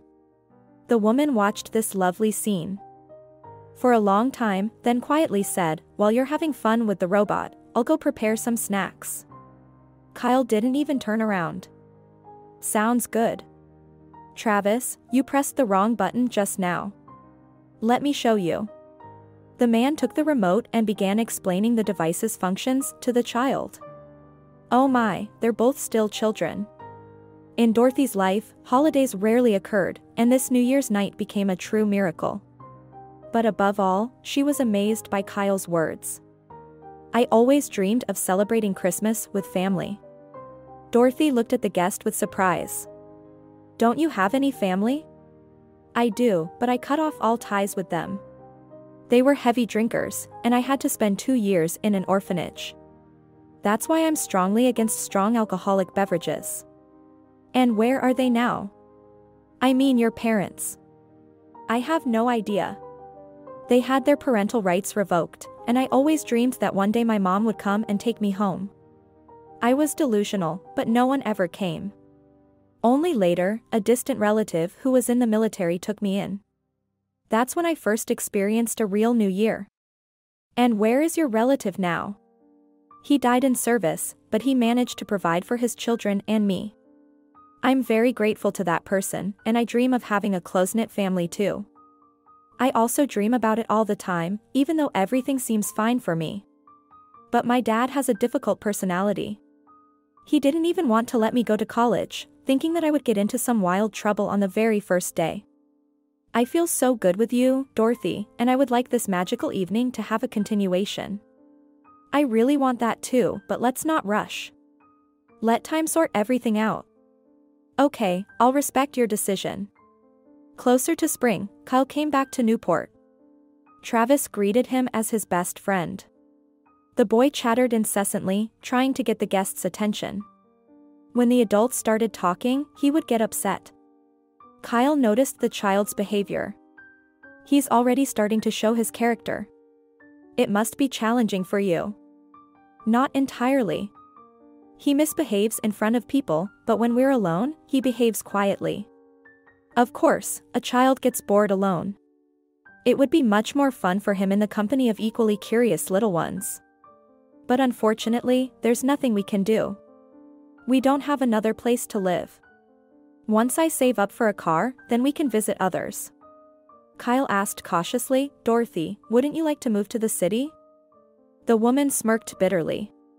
I've already left that stage behind, and it left me with not so pleasant memories. I understand you, but there are more opportunities in the city. And here I'm ready to argue with you. You can live anywhere, that's not the important part. The main thing is what you're focused on. You know, I found a lot of interesting things on the internet. Now that's interesting. And what does the Honey Queen dream of? By the way, thanks to your nickname, everyone now calls me that in the city, even though I'm not the only beekeeper. I have grand plans. I have an idea, but I don't want to reveal it just yet. Are you superstitious?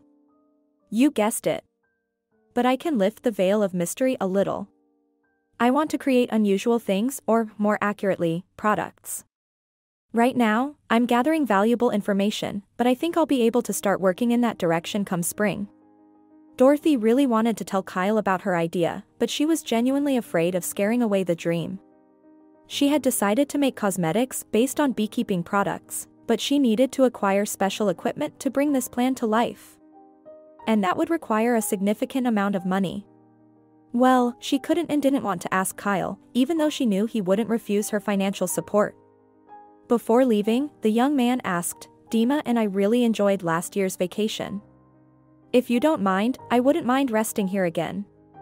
Kyle, you didn't even have to ask. You're my best friend. Just a friend? Wouldn't you want something more? Dorothy knew that one day she would have to answer this question, but her thoughts were jumbled, and she responded vaguely, Kyle, we agreed not to rush things. But we're adults, and we understand perfectly well that this kind of uncertainty can't go on forever. You're right. But how do you imagine life when you're in the city, and I'm here? Well, for example, like this. If you don't want to leave your town, then I can move here. What about your job? Kyle laughed. With your help, I can retrain as a beekeeper. Of course, it's a joke, but many people work remotely today. That's an option. I'll think about it. Please, think quickly. I'll do my best. They agreed to resolve this major issue in the summer when Kyle would come for vacation. Several days after his departure, Dorothy couldn't focus on her tasks. Travis, who demanded more and more attention, was distracting her. Finally, she picked a day to consult with the deputy. Mrs. Edwards greeted the visitor coldly. What is it that you, Mrs. King, are stirring up in our town? The young woman was taken aback. Could you please explain what I've done this time? Fine, I won't delve into the details of your personal life anymore. Although the entire district is talking about how you snatched a husband from another family and are dating a lover right in front of your child. That's your private life, but another problem has arisen here. Allow me to ask, how do you make a living? Why are you asking? Because you don't work, yet you afford to buy expensive things. They say you're planning to buy a car. So what? Don't I have the right to buy a car? You do, but where are the funds coming from? You don't work, even though your son turned 3 a long time ago. My parents and aunt help me. And why should I report to you? If you don't want to tell me about the source of your income, I'll have to report it to the prosecutor. Laws must be upheld. If you're engaged in entrepreneurship, everything should be properly registered. The woman wearily ran her hand over her face. Understand, I have nothing against you, and I perfectly understand how difficult it is for you to live alone, but you've become the main subject of gossip. Sometimes our elderly fantasizers will tell you things that you can't believe. It's a good thing they've gotten used to alerting me. But what if they report it to the police? Mrs. Edwards, honestly, I didn't know that I had to register the 5 beehives I have. In principle, that's why I came to seek advice from you. The official listened attentively to the young mother and was impressed by her plan. It's an original idea. I haven't even heard of such an innovation. But you understand, Mrs. King, that to obtain permission, you'll have to gather a bunch of documents. I understand, but there's no other way. Let's make a deal then. You collect all the paperwork, and I'll help expedite your case. It's in our interest to give your business the green light. Moreover, you're a young mother and have taken on such a worthwhile endeavor. Women will be thrilled, and such a product will definitely be in high demand. For a trial, Dorothy decided to make a few jars of moisturizing honey cream and a few lip gloss tubes. She took these samples to the laboratory for testing and then showed them to Mrs. Edwards along with the report. The official was surprised. You're so quick, and your documents are still under review. But I'm confident that there will be a positive decision. The higher-ups are very interested. Moreover, the district authorities have decided to gain some publicity from this. Meaning? Your naivety amazes me. It's all for improving their image, and for that, they can be a little generous. Mrs. Edwards looked around and, making sure no one was around, whispered, they've decided to make it a grand event, with journalists and representatives from various organizations. In short, it's a somewhat staged event, but it's only to your benefit. I assure you that your unique cosmetics will be a hit. And there will also be gifts from sponsors, very useful devices. I've seen the project, so get ready. Thank you, Mrs. Edwards. Dorothy, and be careful with your neighbors there. We don't need any extra rumors. Okay, I'll work on it. Dorothy was filled with various emotions. On one hand, there were rumors, and on the other hand, there was real help. The young woman hadn't fully grasped how one could live in a world of such contradictions. In the evening, she informed Kyle about her first victory. You know, Kyle, I've been living here for over 2 years, but I still can't get used to the peculiar way of life. Perhaps that's the beauty of it. Do you remember our last conversation? Yes, Kyle. I even made a decision. Say the word I've been waiting for so long. Come if you haven't changed your mind. I'm not used to changing my decisions. I'll come by the end of this month. Only after Dorothy hung up did she realize that everything had changed. Her life was taking a new turn. She hoped that this turn would be happier than all the others. 2 days later, Mrs. Edwards visited her, and judging by her face, she had good news. Come in, Mrs. Edwards. I can tell you didn't come here for no reason. You're absolutely right, Mrs. King. A celebration and your presentation are scheduled in 2 weeks. Tell me, do you have enough time to prepare? Dorothy pondered. She was currently preparing a hand cream, not just any cream, but one that could, to some extent, restore youth to the skin of the hands.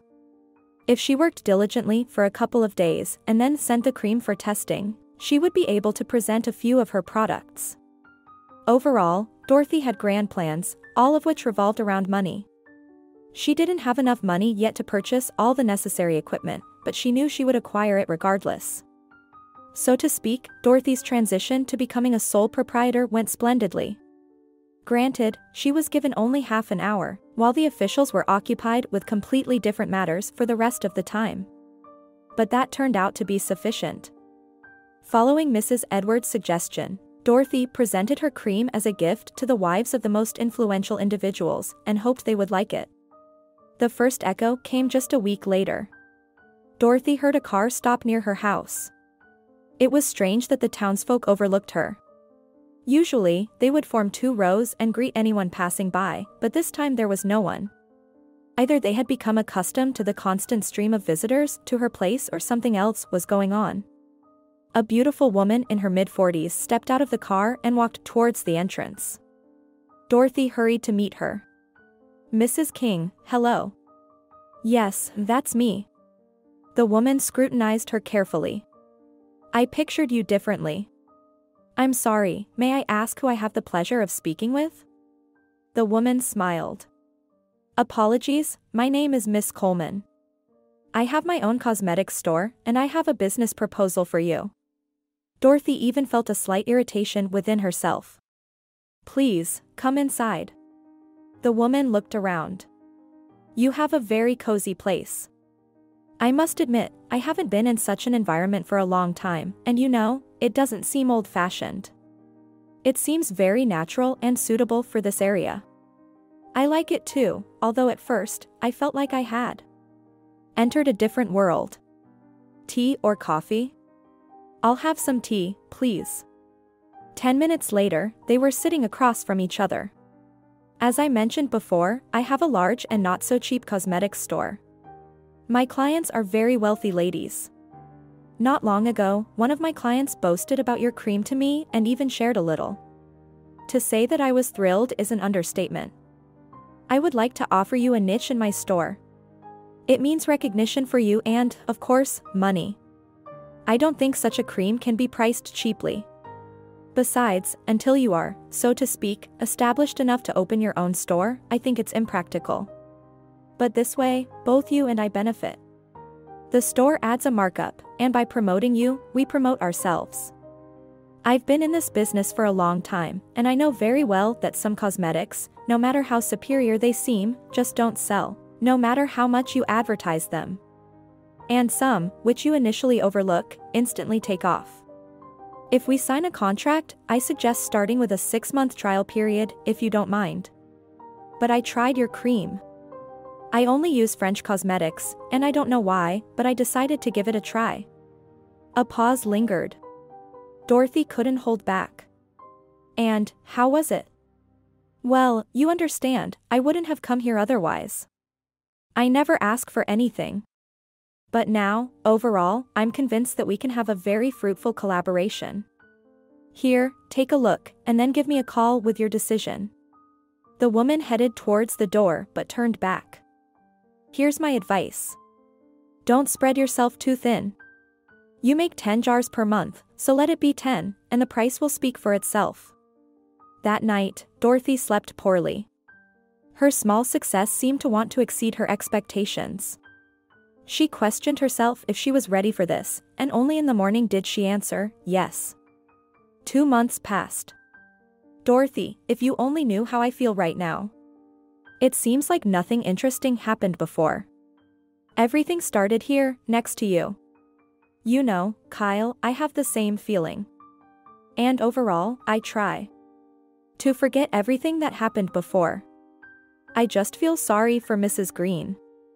She was a wonderful person. When should we call your parents?" Dorothy smiled. "I think a little later. Let's register first and then call." "Don't you want a wedding?" "No, it's not necessary." Dorothy had hoped that she and Kyle would quietly get married, but she completely overlooked the fact that this was a town. And if people knew that a car would arrive 10 minutes before its appearance, such an event couldn't be kept a secret. About 2 weeks before the registration, Mrs. Miller came to their house. "Hello, Dorothy." "Hello, Kyle." Dorothy laughed. Oh, you're very formal today, Mrs. Miller. Well, I came to apologize. Dorothy became suspicious, noticing that her neighbor was speaking in riddles. Apologize for what? I don't understand. Kyle looked at Barbara with interest. He already knew her character, and overall, she was a harmless person. But you should know why. Apparently, I offended you somehow, as I hear from strangers that you're getting married. Dorothy sighed. That's it. Here we go. Mrs. Miller, there won't be any wedding. We're just going to register, that's all. The old lady looked at her, not understanding. Do you not have money or something? Well, yes, why? We don't want to celebrate. What do you mean, you don't want to? It's a celebration, no matter how you look at it. Dorothy and Barbara tried to argue with each other. Finally, Dorothy got tired, and Barbara said, don't hope that it will be that simple. People will still come to congratulate you, and you don't even have a table set. The neighbor left, and Kyle looked at Dorothy cheerfully. So, what do you say? Shall we call your parents and hurry to the city to buy a wedding dress? Dorothy just sighed. Surprisingly, the wedding turned out to be quite joyful. The townspeople brought accordions and balalaikas with them. Soon, modern music was pushed aside, and all the guests happily danced to folk songs, often performed by Barbara. The main dancer, of course, was Travis. Ernest danced skillfully next to him, while Mom and Dad, along with Mrs. Martinez and her husband, supported them. This time, Mom and Dad were very pleased. Dad, of course, initially kept an eye on Kyle due to his character, but after a few hours, he smiled and said he was now at ease with his daughter's choice. Mom also liked Kyle, and she was even more pleased with how Kyle treated Travis. The boy often approached Kyle more than his own mother. Kyle never once said he was too busy. The next day, during lunch, Dorothy's father asked, So, how are things with the honey, with the bees? You never told us if everything worked out. Dorothy smiled. Well, I think so. At that moment, her mother chimed in. You know, Dorothy, I got this cream through an acquaintance. You can't imagine how amazing it is. Better tell me how much it costs. Her father rolled his eyes. Stop it, what difference does it make? Beauty doesn't come cheap. So, this woman told me that it's handmade cream and it's made with bee products. They also say that the girl who makes it is very young, and they call her the Honey Queen. I thought since you're venturing into something unfamiliar and succeeding, maybe you should give it a try. Mr. Anderson nudged his wife gently. What are you saying? Do you think it's that easy? That girl probably studied specifically for this. But our Dorothy, where would she study for this? Dorothy looked at Kyle, and he looked at her.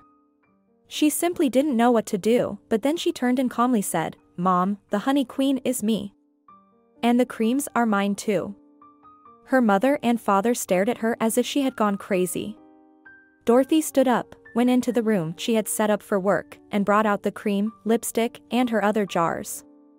Here, Mom, this is cream for you as a reserve, this is the lipstick. And this one, no one else has it yet. It will be available for sale in a week. Mrs. Anderson took a while to regain her composure. She didn't expect this, and certainly not Mr. Anderson. As they were leaving, her father said, You know, Dorothy, I was certain that if you didn't listen to me, your whole life would go awry. But now I think I was wrong to meddle with my advice. You manage much better without them. And Dorothy did something she hadn't done in a long time. She hugged her father and said, Dad, who knows where I would be if I hadn't listened to you sometimes. Come visit us sometime, not just for 2 days, but for a longer stay. Kyle and I have decided to have a real big renovation. Well, so that our palace can be seen from afar. The father looked around the huge house, and the mother said, Dorothy, it will cost a fortune to fix this place. Dorothy smiled. Well, firstly, I have a husband who earns a decent income, and secondly, Mom, you've seen how much my products sell for. And there's also honey, and it's completely different. The father coughed. Kyle, if you need any help, don't hesitate to ask. We can help with money and even do something ourselves. Okay, Mr. Anderson, for sure. Ernest also promised to drop by during his vacation. Together, we'll handle it quickly. You're planning to do everything yourself? Mostly, yes. I want it to be a labor of love. But I'll hire a crew for the roof, I've already found them. As soon as Alia and I decide on the type of roof, they'll come right away. It took several years for us to truly get our hands on the house. They did a bit of roof repair, but then they couldn't focus on it. Dorothy got pregnant and couldn't work at full capacity. Kyle, after some reflection, decided to help his wife. Time flies unnoticed, and Kyle and Dorothy's daughter is almost 4 years old, while Travis is about to start school soon. The cosmetics sold very well, and there was always a high demand for them. More and more people wanted to have this miracle product made in genuine natural conditions from real natural ingredients. Finally, Kyle gave the command, they couldn't delay any longer. After all this time, the house hadn't let them down, so now it was time for a major renovation. Dorothy looked around and realized that she had gotten used to it and didn't notice the contrast. The house looked neglected and old, despite its size, with all the new constructions and even a small fountain in the yard. It so happened that Miss Coleman visited Dorothy. She sadly explained that she wouldn't want to let Dorothy go, but her international partners were interested in her. Dorothy, they have gone crazy over natural products. Anyway, they are willing to provide you with all the necessary equipment, just so you don't refuse them. Coincidentally, at the same time, a large foreign car arrived at the house, and the workers arrived as well. The first crew came for the roof, and the next day, the ones responsible for the foundation and the house were scheduled to arrive. Dorothy led the foreigners into the house, while Kyle dealt with the workers. One of the workers said, "I never thought I would be fixing the roof for such a celebrity. And I never thought people like you could live in this town." Stephen hardly listened to him. Yesterday, the police finally caught him. He had changed cities 3 times, but they always managed to find him somehow. I wonder if it's because of the SIM card. I messed up everything. If I had met with them right away, maybe I would be free now. But instead, the apartment is sealed, the debts are piling up, and I'm on the run. Yesterday, they seriously told him that he had 3 months before prison. He didn't want to go to prison. Jen, are you even listening to me? I'm listening. What kind of celebrity? What kind of artist? No. The Honey Queen. Stephen strained his brain. Yes, recently he had heard that phrase often. It seemed to be related to some expensive cosmetics. Well, people are lucky. If only he could settle his debts like that, he sighed. I wonder if they'll feed them. He drank his last bit of money yesterday out of despair. Today, he couldn't even afford kefir. It's embarrassing to borrow from his partner. He heard the door open in the house, and foreigners entered the yard. They were happily talking in their language, and then the owner came out. Travis, where are you? A boy came out of the shed. Where's Charlotte? She's here, nowhere. She's sleeping in the shed. You know she likes sleeping there. Stephen staggered. No way. It couldn't be. His partner looked at him strangely. Jen, what's wrong? What's wrong? You said the Honey Queen. He waited until the foreigners left and quickly went downstairs. The homeowner had left earlier, saying he went to the hardware store. The woman stood with her back to him. But the boy was looking at him. Yes, there was no doubt. It was Travis. Well, hello, Dorothy. So this is how it is. You left me to perish, gave me away like a pack of wolves, while you live a life of luxury. She turned sharply. Stephen was stunned. His ex-wife seemed to have gotten younger, more beautiful. Stephen, what are you doing here? That's what I would like to know, what am I doing here? You abandoned me in such a difficult moment. As my wife, you should have helped me. Don't talk nonsense. You didn't even show up at your mother's funeral. And we ended up on the streets with little Travis. I don't need such a worker in my house, so you can leave. Dorothy took Travis by the hand and headed towards the shed that Travis and Kyle had turned into a workshop. At almost 7 years old, the boy knew how to handle a jigsaw, a power drill, and other tools, and his dad Kyle had taught him to navigate a computer with his eyes closed. Stephen was stunned. It turns out his wife still had a voice. Well, it didn't matter, he would set things right now. Stephen had completely forgotten that Dorothy was no longer his wife. Right now, he was only thinking about one thing. She was responsible for everything, so she should pay. Dorothy. She turned around. We didn't agree on anything. You have to give me money, a lot of money. Otherwise, I'll take my son away. Travis hid behind his mother but then stepped forward and stood in front of her. I'm not going anywhere with you, and don't you dare shout at my mom. Dorothy was bewildered. She simply didn't know what to do. Jen's partner stood frozen on the roof, like a statue. He had no understanding of what was happening. Stephen, I don't owe you anything. If anything, it's the other way around. The other way around? It's thanks to your grace that I'm practically homeless. Stephen, you accumulated debts yourself. Please leave my house. Stephen smiled, took a sharp step forward, and grabbed Travis. Don't come any closer, or I'll break his neck. Do you hear me? Give me the money. He knew he was doing something terrible, but he couldn't stop himself. There was no turning back. And it brought him great pleasure to see the fear in his ex-wife's eyes. Stephen, please, I'll give you everything, everything. Well, then hurry up. He had barely finished speaking when he let go of Travis and collapsed onto the ground himself. His partner stood behind him. He looked at the board in his hands, then threw it aside and turned to Dorothy. I'm sorry. She scooped Travis into her arms and moved away. Take Charlotte and go home. Lock yourself in and don't open the door. But Mom, what about you? The gate creaked. What's going on here? Kyle scanned the yard, and Dorothy let out a sigh of relief. Stephen was given a long prison sentence. There were many charges against him, but Dorothy didn't attend the trial. Kyle went instead. She couldn't go. Firstly, she had a student, the young wife of Ernest, who had bought a house nearby. And secondly, Dorothy was expecting another child. When Kyle found out, he couldn't contain his excitement. Now I'll have a truly big and strong family, although I already have one. With your arrival, a family was born. I love you very much, very much. Dorothy knew for certain that she was the happiest woman in the world.